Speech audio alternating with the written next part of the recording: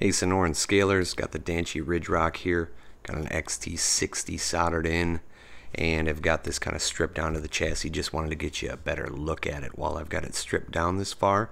Got some parts on order for it to start this kind of doubling its cost budget build, but for right now, just wanted to show you a better look, more close up at this motor on axle system, the housings, the bearings here, steel ball pivots in all of the suspension.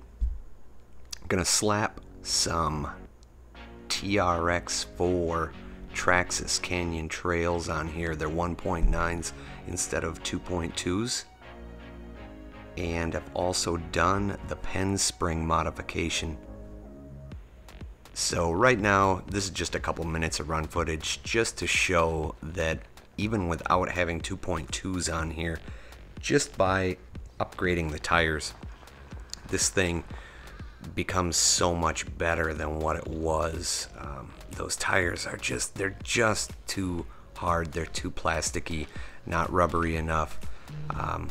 They just don't have enough bite, and once you get some decent tires on here, this thing really increases in its ability to crawl. So enjoy some of the run footage. I've got 2.2 KLRs on order. They should be here anytime, and we will start doing the budget build on this. But for right now, if you're in the market for one of these, or if you've already got one, you want to make it a little bit better, and you've got some extra 1.9s laying around that are better than the plasticky tires that this thing comes with, go ahead and slap them on. They're a 12mm hub, and they pretty much work.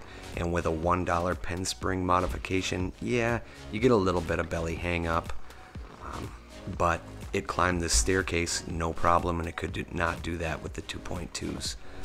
Just like with this obstacle here, with the 2.2s, it would really just kind of spin. And with these Canyon Trails, it will hook up even with the reduced ground clearance.